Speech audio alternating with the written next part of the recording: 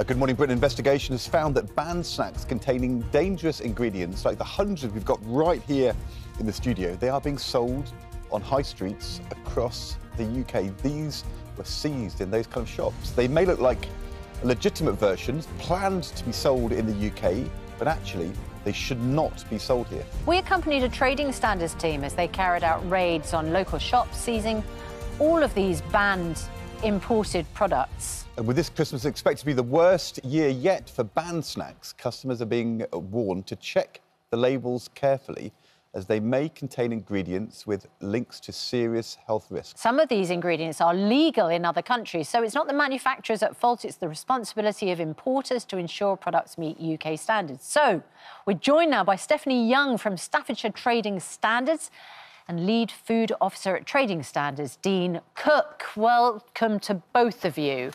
Right, Stephanie, what have we got here? And, you know, why are these are familiar names, but why are these particular products in the studio not supposed to be on sale?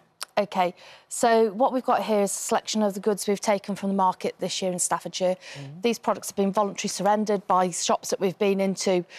We've gone in, we've identified we've got unauthorised additives, things like EDTA in drink, which isn't permitted, yellow 6 in a lot of the snacks, mineral oil in some of the sweets. So these unauthorised additives, we've got a reason for not having them because of the challenges they can put towards your health.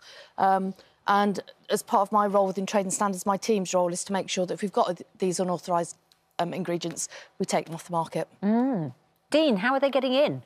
Well, the thing is, they're being imported in by we don't have a problem with like say the manufacturers. A lot of them are being imported legitimately. They have where the importers are actually putting a UK compliant label on there, and they're putting their address on the packaging. Now, what our message out to the consumers really is that if you're looking at labels, looking at food and looking to buy food, particularly at Christmas, when we're buying sweets and confectionery and snacks and soft drinks, to look at the actual address.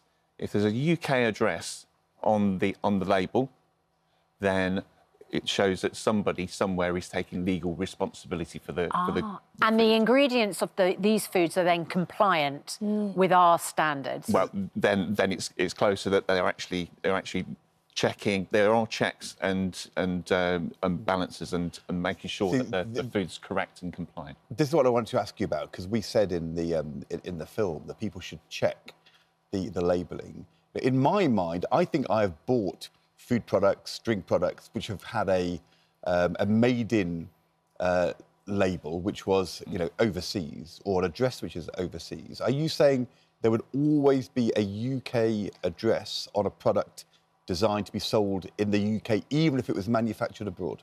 Yeah, since January 2021, since the UK left the EU, now it is a legal requirement for all food that is actually sold in this country to have a UK address. So, if it has a UK address, does that mean it is going to be compliant, or could it be that you have ingredients in there which were, you know... Not necessarily, and that's part of the problem, is that sometimes it is, but even with some of the labelling, we've identified that where we've got an unauthorised ingredient like mineral oil, the importer has not included that one ingredient on the label.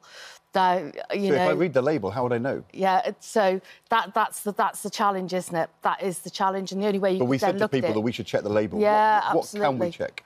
I think if you start with the label, that's a good point, because you know you've got somebody in the UK you can go back to.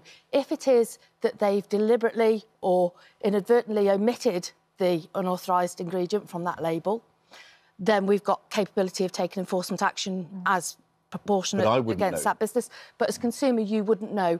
So I think the best thing you can do, I mean, you can see we've got a variety of brands here, and a lot of these actually, we've got UK manufactured brands where those can be on the market, and that's what makes it confusing, is, you know, we've got some really well-known names where the products are already on the UK market legitimately.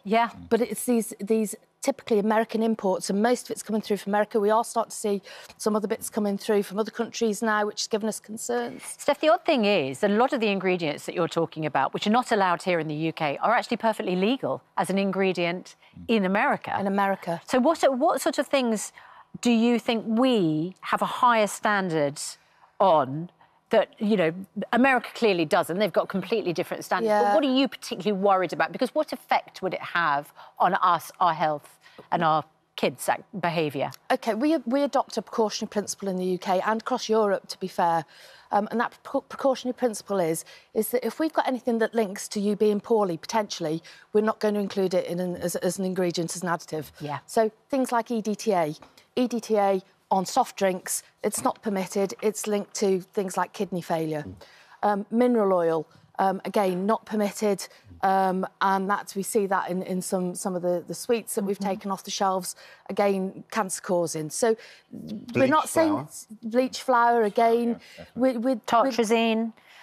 We've also got carrageenine. Now, carrageenan is a really that really does give me some concern, because this year we've identified we're starting to see an influx of these jelly-type sweets again coming onto the market. Right. And these are colourful, jelly-type, fruity-type things, targeted for younger children. And carrageenan it's a product that's used in lots and lots of foods across the UK. Perfectly OK, but not in that type of product. And the reason being, it's a choking hazard. Right. So you give that to a young child, they eat it, they swallow it, doesn't dissolve in the mouth. Unfortunately, they're at risk then of obviously choking. So that sounds like an immediate kind of danger. A sweet your child could choke on. In general, if people go into the kind of shop you went into in Staffordshire and bought one of these products and ate them, I mean, are they at risk? It's not going to hurt them immediately at all. And this is what I say. We've got a precautionary principle within the UK. It's that build-up over time. You don't know the adverse effects it's going to have. That's why we don't have these additives authorised. Yeah. In America, they tend to use a system of proof first, where you've got to prove that something's going to make you poorly before they necessarily look as to whether or not it can be authorised or not. Well, it sounds like you've worked hard at getting your hands on all of this stuff and getting it out of the shops. And thanks very much indeed for coming in and bringing it in with us. And the message with you this morning. Don't be scared, but be aware. Yeah, I'd say so. And the message is, you know, an easy check to make would be to look on the label and see whether it's got a UK address, and if it hasn't, then it's very likely that somebody's not wanted to take legal responsibility. OK, that's clear. Thank you, Steph, Dean. Thanks very much indeed.